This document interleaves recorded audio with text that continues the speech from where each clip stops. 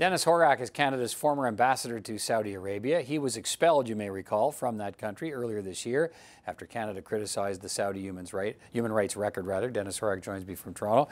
Mr. Horak, good to see you. Thanks for taking time to speak with me today. We now have the Saudis admitting that Jamal Khashoggi is dead after denying that for 2 weeks, but saying he wasn't tortured to death and dismembered, but instead died in a fistfight inside the consulate in Turkey. How credible is that explanation to you? It's not credible at all. The idea that he died in a fistfight, I think, is frankly ridiculous. We've seen the story evolve over the past few weeks. I think we'll continue to see it evolve over the next few weeks. In fact, I think the Saudi Foreign Minister, Minister Al-Jaber, admitted as much yesterday when he said, as the investigation goes forward, and the facts come to light, they'll release them. So I think we haven't seen the end of where this story is going to evolve to. Right. What the Saudis really seem to be intent on doing, and you know the internal workings of the Saudi power structure, they're really trying to isolate the country's de facto leader here.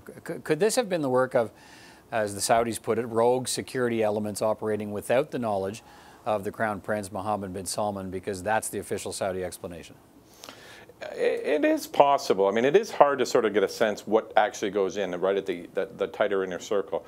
The firings of a couple of days ago included Saad al-Qahtani, who was very close to the Crown Prince, and that's pretty much as high up as I think that we're going to see. Whether he sort of said, right, go ahead, kill him, or said, you know, make this go away, and then they interpreted it, it amounts to the same thing, I think, in any case. Okay, in this country now, the Prime Minister convened the recently created Incident Response Group, it's called, of cabinet ministers and senior bureaucrats, and suggested this incident has the government re-examining its relationship with Saudi Arabia. Should that re-examination include whether we want to sell arms to the Saudis? I think it has to include everything, and there should be both a look at what's the value of this relationship to Canada, how do we pursue it, and how do we make it that it benefits us and potentially benefits the Saudis in terms of improving the way they behave. So I think that's important. In terms specifically of the arms trade, the LAV deal in particular, I would not like to see that deal become a victim of this review. I don't think why not?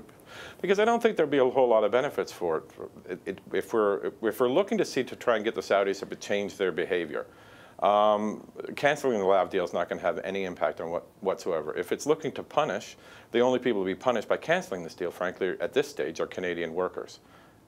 But is there an argument to be made there that, yeah, Canada may hurt economically because of a decision such as canceling the LAV deal, but it would be a powerful statement from this country that says, even if we pay an economic price, we're prepared to pay that price to send a message to the Saudis that we don't like what's going on.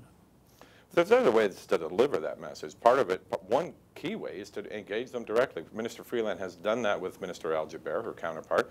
I think if we had higher level engagement, we could reach much higher into the Saudi decision-making structures, which we haven't done in the past, and so I think that's hurt our ability to get that message across.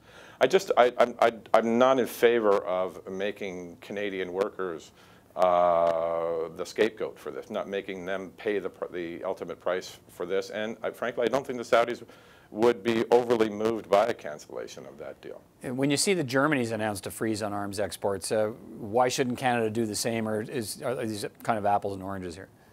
The Germans have done that in the past, only to restart them later on. And again, I don't think that there's going to be much value in this. I'm not sure what the objective would be. We can send a message. There's other ways to send a message, I think, that don't hurt Canada. And the other thing is, it's important, part of the arms relationship we have with Saudi Arabia is it's a reflective of our desire, and it's in our interest that Saudi Arabia remain a stable country in the region. Stability of Saudi Arabia is important for the region, it's important for the world. And our support for them, or working with them in a variety of different fields, whether it's counterterrorism, as the Brits and the Americans have said, or whether it's trying to make sure that that the country is stable and able to defend itself, is in Canada's interest. So I think from a strategic point of view, it's not in our interest to do so. The other, sorry, I was just going to say, and that's the, I mean, broadening the economic ties with Saudi Arabia. That was a policy started under the previous Conservative government. They wanted to really build up trade and economic development between Canada and the Saudis. And I guess that, so, I mean, is the relationship far more complex than a lot of Canadians understand? And so it's all focused right now on Jamal Khashoggi, but you're suggesting it's a whole lot deeper than that, and the human rights piece is just one part. I think that's absolutely right. It is a very broad relationship, and in my view, it should be broader. But we had, I think the most impressive aspect of the relationship was the people-to-people exchanges, the number of Saudi students that we had here. That brought a lot of economic benefits to Canada, that's for sure.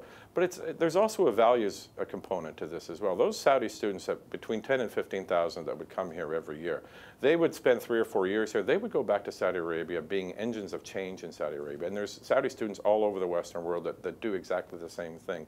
So they go back, they bring some of our understanding of Canada and some of our values with them. And as I said, they're agents of change. And we've lost that. There's the broader economic aspects as well. But it's in our interest to support the reform efforts that are ongoing there. We've done that in a number of areas on the education side, for example, which have longer-term benefits in terms of changing what Saudi Arabia is, stabilizing the country, which I said is quite important. So it's a broad-based relationship. It's more than the Labs deal. It's more than the human rights elements, both of which are important.